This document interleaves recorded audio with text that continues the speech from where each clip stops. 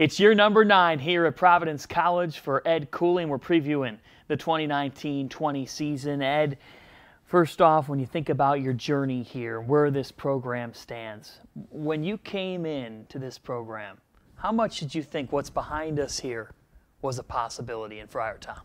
Well, the possibility was there. Bob Driscoll, our athletic director, Brian Shanley, our president, we always had the conversation of possibility, and this was one of the possibilities, and, we're now living that dream.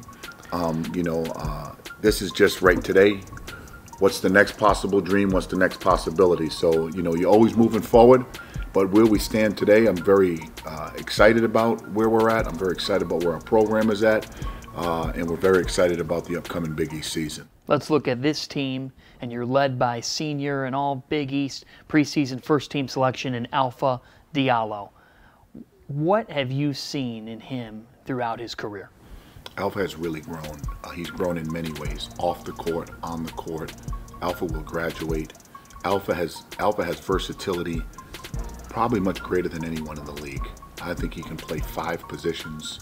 I think he can dominate the game defensively as well as offensively. We need to make sure that we have enough team success for him to be mentioned as a Player of the Year candidate. Because at the end of the day, he's going to be right there. And we have some great players in our league, led by Miles Powell, Marcus Howard. I think LeBlanc from Georgetown is really, really good. Mustafa Heron from St. John's, very, very good.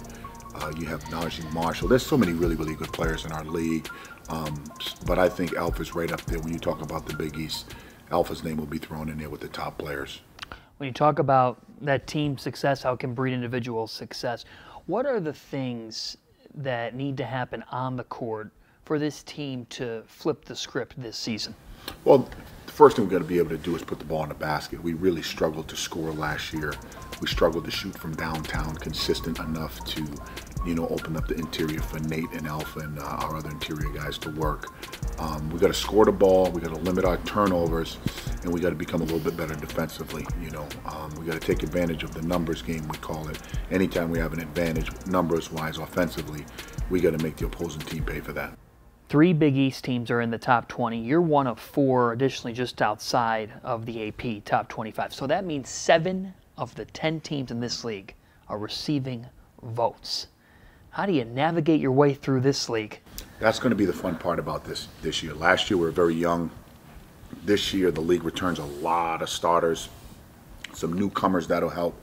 So night in and night out in the Big East, it's going to be tough. Hey Big East Hoops followers, thanks for watching. Tune in to Big East Shootaround every Thursday at 3 Eastern, 2 Central on @BigEast on Twitter.